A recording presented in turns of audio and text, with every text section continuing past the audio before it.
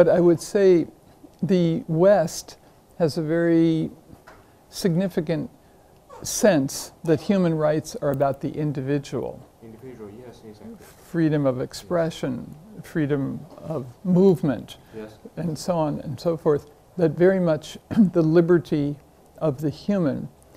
Whereas that is insufficient for our moment. It's necessary, but not sufficient. So we can say liberty, equality, fraternity from the French Revolution and the Universal Declaration of the rights of human rights and so on. But it's not enough.